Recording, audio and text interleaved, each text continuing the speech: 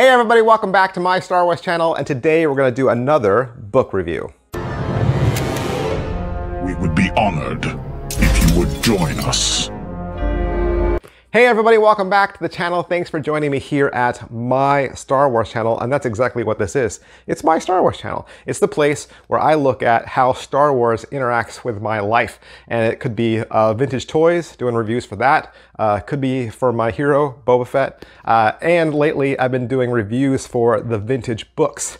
And the reason why is because the new movies came out, and as they started coming out, a lot of the old-timers, like myself, started complaining and saying, why are we writing new stories? Why are all these new stories when we have tons of old stories that we always wanted to see turned into films? And so I thought, let's put that to the test, all right? I'm gonna read all the vintage books in order and then review them and then ask questions like, do these hold up?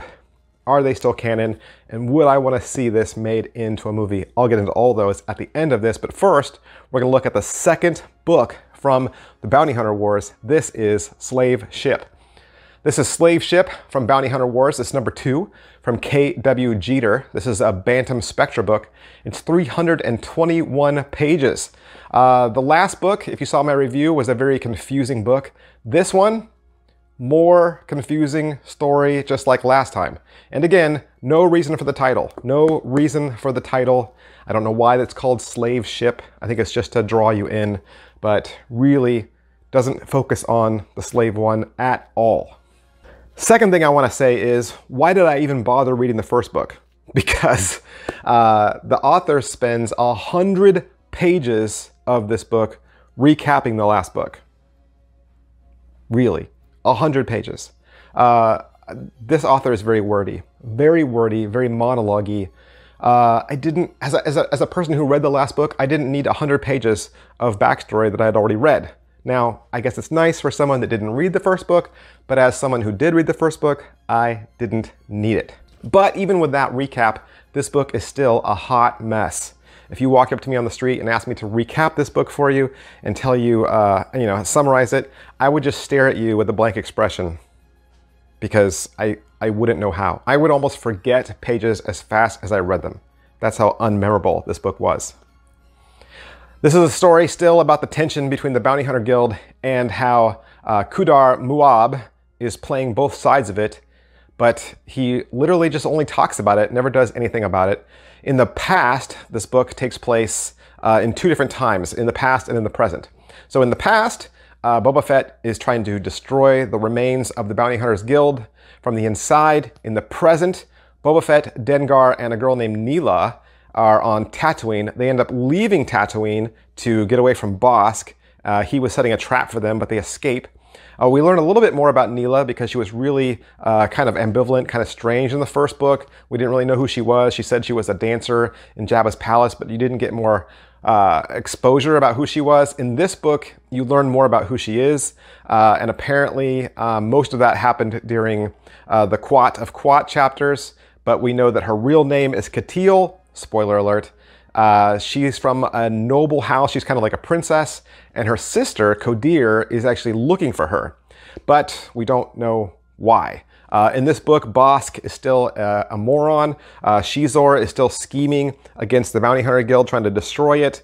None of the characters in this book feel like Star Wars characters. It doesn't feel like the author knows who these characters are, doesn't know who Bosk is, doesn't know who Boba Fett is. I feel like they're just names to the author, and they just do the things that he wants them to do. So I didn't ever feel like I was drawn into the Star Wars universe with this book. Boba Fett, for instance, has a reputation of being the strong silent type, right? He doesn't talk a lot. He's very stoic and a mystery behind the mask. But in this book, he won't shut up. He talks and talks and talks and talks for pages. And for a Star Wars fan who wants action, who wants lightsaber battles, and who wants, laser gun fights and escapes and chases and ATSTs, and I want all that stuff, explosions, there's lots of dialogue in this, just for pages and pages and pages. Negatives, yeah, not so much action and a lot of dialogue. So in a series that I think a lot of people were excited for back in the 90s, that said, we're going to resurrect Boba Fett, your favorite character. We're going to bring him back to life. I can see why a lot of people would have rushed out and bought this trilogy, because it gives a story to a character that back then we didn't know that much about. And people were upset that he had died. They wanted him to come back. So kudos, right, to the publishing house and to the author for bringing him back. I'm sure that made books sell and fly off the shelf. But I think now that we have The Mandalorian, you really do see how that could have been brought back successfully and done in a Star Wars style, whereas this, I just feel like, was a book that had Star Wars characters as names only, but it just didn't feel very Star Wars-y, at least in my opinion. All right, so a couple questions that we always ask, and the first one is this book still canon? The answer is no, right? Because so many things have happened since this book was written. Not only that, but Mandalorian changed all of Boba Fett's lore, and so the series, Mandalorian series, is canon now. Plus there's some Boba Fett stuff mentioned in some of the cartoons too, so I think that changes what was in this book. So no, not canon. Would I turn this book into a movie? Absolutely not. I don't think it would hold up as a movie at all. Because there's no action in it, so it doesn't come across as an action film. And third, does this hold up now in 2021 as it did when it was written back in the 90s? I would still have to say no. I don't think these books hold up today. I know we've read the books in the past. We had fond memories of them. We remember them. We're like, oh yeah, I remember Bounty Hunter Wars. And we have fond memories of them, and it looks nice on our shelf. But as a 2021 reader and as a Star Wars fan, I had to labor through this book, labor through it. I couldn't wait for it to end. So I promised, I promised to review all the books, so I have to read book 3.